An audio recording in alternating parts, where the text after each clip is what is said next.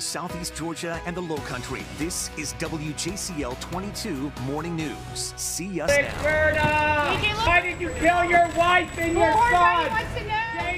A heated debate over evidence in the murder trial of Alec Murdaugh. What state prosecutors are fighting to include and how close we could be to opening statements. A judge could soon decide whether to publicize the Trump election probe in Georgia. The reason the person who started it is now pushing to keep the findings private. More classified documents have been found, this time at former Vice President Mike Pence's home. I'm Amy Lou in Washington with when and how many were found. And a special makeover for this iconic Savannah landmark, the group responsible for the major upgrade.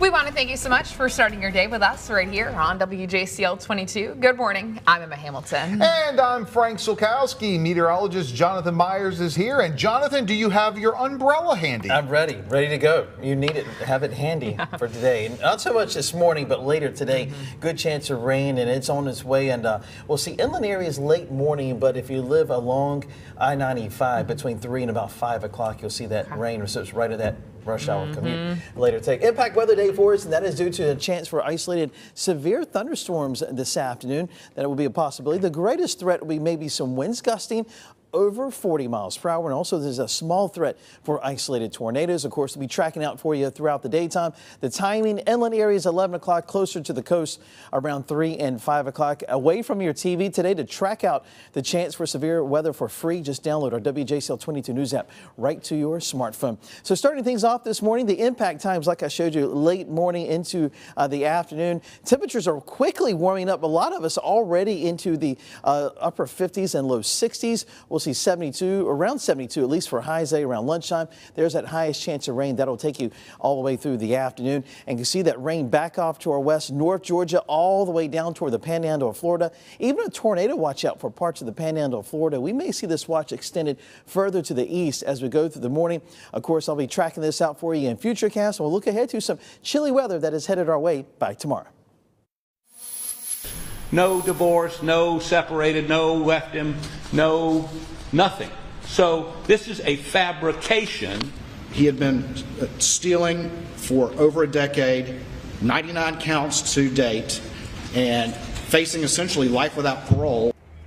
We are just hours away now from day 3 of the Alec Murdaugh murder trial. Today, jury selection is set to continue, as well as hearings about which evidence will be allowed in the trial. Now, we told you yesterday the defense, they filed several pretrial motions back on Monday regarding evidence put forth by the state. One motion sought to exclude state testimony from a SLED firearms analyst who says casings from the murder scene match casings from a weapon Murdaugh owns.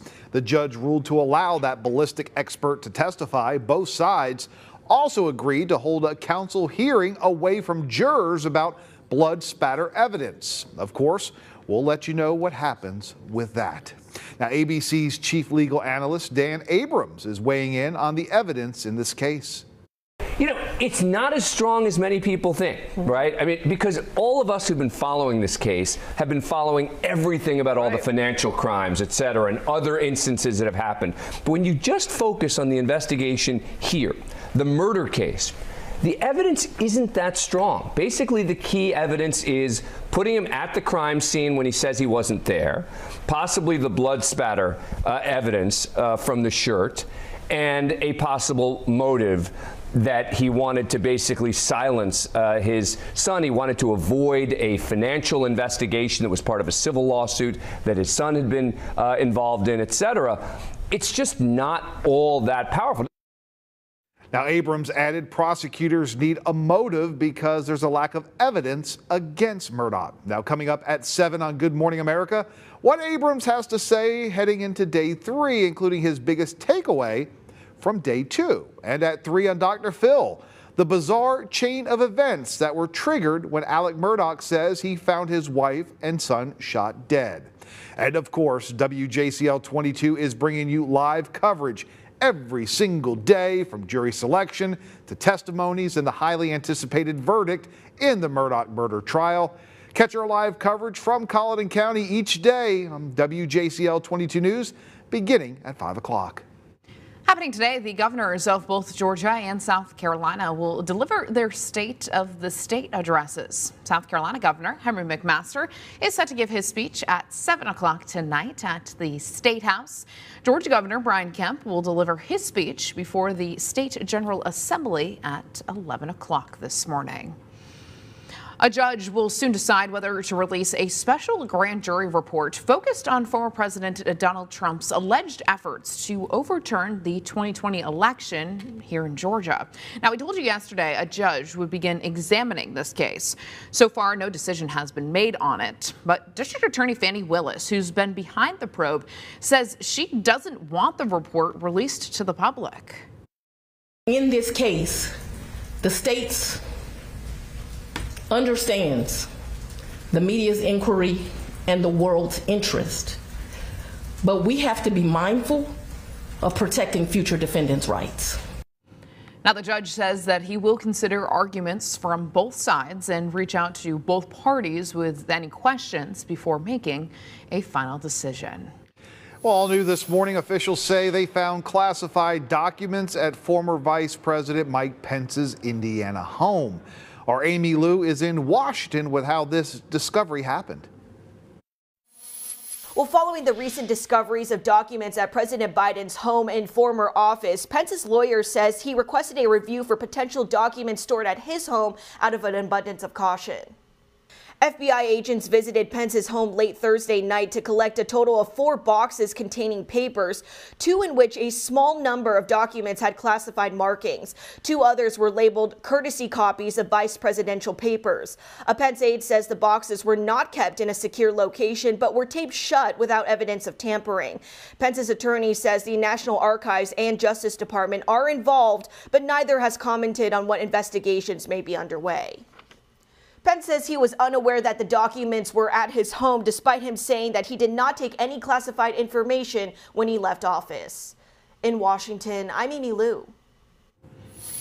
Right now, the U.S. is finalizing plans to send 30 tanks to Ukraine in its continued fight with Russia. According to the Biden administration, the delivery could happen as early as this week. Now, yesterday, we heard from South Carolina Senator Lindsey Graham, who recently visited Ukraine. Seldom in the history of modern warfare is so much depended on so few tanks. 300 tanks given to the Ukrainians who have an ability to take any weapon system and maximize its benefit, I think will change the outcome of this war. Several senators, including Graham, are asking for long-range artillery and other weapons, as well as transformers and generators, and increased funding to help Ukraine. All new this morning, an iconic Savannah landmark is getting a makeover. We want to get right out to our Nakaya Carrero, who is live for us this morning. And Nakaya, walk us through what's set to happen there behind you. Well, Emma, as you see behind me, I'm standing in front of the iconic globe that sits on Durin Avenue right before Abercorn Street, and it's been here since the 50s. But even though it's had many looks over the years, it has not changed in nearly 25 years. So many people wonder, with all the construction going on in the area, what will happen with the globe? Well, Savannah Alderman Nick Palumbo posted these pictures on Twitter yesterday saying they're now repainting it, and it looks like it'll be the same design as before. He said they even brought in muralist Eric Henn, the same person who painted it back in 1999. It's big, it's bold, it's beautiful, it's 60 foot in diameter, made of U.S. steel, and it's incredible to see it back in action again. During yesterday's news conference, we also asked Savannah Mayor Van Johnson what he'd like to see done with the globe. The globe is so synonymous with Midtown Savannah. Everyone has a globe story. And so I would love for it to be where it is available, viewable, accessible. Later this morning, Parker's gas station, who now owns the property that the Globe is sitting on, will hold a press conference to talk about the future of the Globe. Also coming up in 30 minutes, I'll walk you through the long 70-year history of the Globe, the many looks and the many uses it's had over its history. And coming up in 30 minutes, Nakaya, I want to see you on top of that Globe. That would be something. No? Okay. Nakaya Guerrero. That's more of a Frank thing to do. That's more of a Frank thing. Did you hear? I'm standing on top of the world. All right, our Nakaya Guerrero live in Savannah this morning. Nakaya, thank you. And we want to hear from you. You can scan the QR code on your screen. It's at the top left there, or you can go to WJCL.com/vote to vote in our live interactive poll this morning. And we want to know, what are you most excited for coming to Duren Avenue? Right over by that Globe, they are building a new Starbucks, a new Chick-fil-A, the new Parker's already opened, or maybe you're excited about the renovated Globe. Right now, it's pretty much a split. It's looking like Starbucks is actually taking the lead here with 40%, and Chick-fil-A and the renovated Globe coming behind it, and no love for Parker's this morning, I guess. You just head over and vote, WJCL.com/vote.